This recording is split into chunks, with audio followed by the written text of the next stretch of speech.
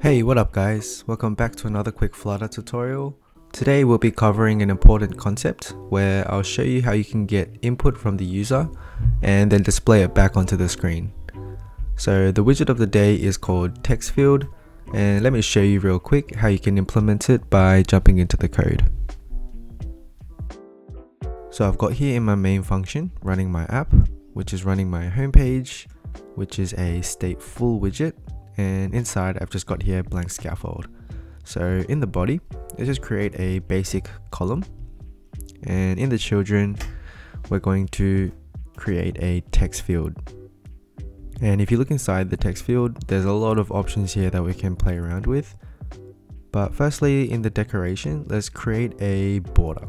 So I'm just going to use this outline input border, and it looks like it's scrunched up at the very top. So let's go to the column and just change this axis alignment to be in the center.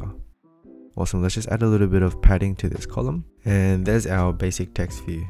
Now there's so many properties to specify here, but one of the main ones you should do is this hint text, which is just a string. So this is going to be a bit of text that's grayed out. So you can see, for example, if I say what's on your mind, it lets the user know what they should be typing in this text field. Now just by default, if I click onto this, right now I'm actually able to type on my physical keyboard on my computer. But obviously, since this is an iPhone, we want the software keyboard to show up on the screen. On Android, I'm pretty sure that the keyboard shows up by default, but if not, like this iPhone, if you go to the options at the top, you can see in the keyboard option, it's got it ticked for the hardware keyboard. So I'm just gonna tick that off, and hopefully now my software keyboard shows up, and there we go, cool. So if you're working with an iPhone simulator, just keep this in mind. Okay, so now in this text field we can start typing in, but we're also going to need to store this into a variable and get access to this information, right? So the first thing is we're going to create something called a text editing controller. And basically what this does is this controller keeps track of what the user is typing in the text field.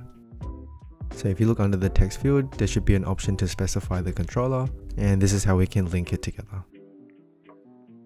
Awesome, now you can also specify some prefix icons, which is going to be at the beginning of the text, but I just want to show you a suffix icon as an example. And in the icon button, the icon that I want is the clear icon. And so when this icon is pressed, we want the text field to be cleared. So you can see the little X icon there. So if the user types in a bunch of letters, and if they click on the X, we want it to be cleared. So to do that, let's get our text editing controller and just clear it. Cool, so let's test this out. And if I type some stuff in and click X, then everything becomes clear inside. Awesome. Now underneath this text field, let's create a little button for the user to hit. So I'm going to create here a material button, and in the child, let's say tweet or just post, and let's just decorate this up a little bit.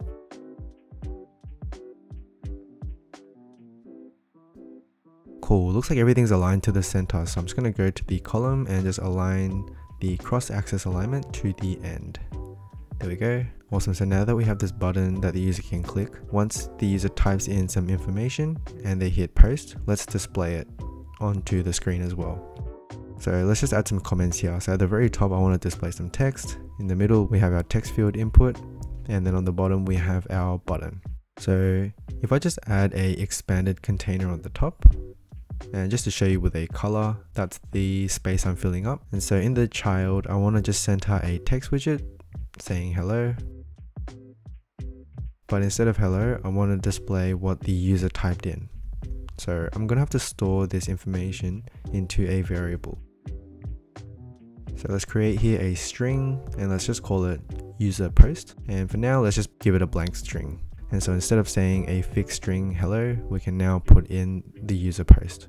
And then now, once the user taps the button, in this onPress function, we want to update the text into our variable. So let's go user post is equal to text controller, and we want the text. And of course we should actually put this in a set state so that the screen can update. Awesome, let's try this out. So if I say hello and I post it, then we can now display the user text. Awesome. And then of course you can come back to the text widget at the top and customize it and decorate it to your liking. And that's it. Now, regardless of what app you're making, most likely you're going to need to get some input from the user. So this is how you do that. And hopefully that was easy to understand.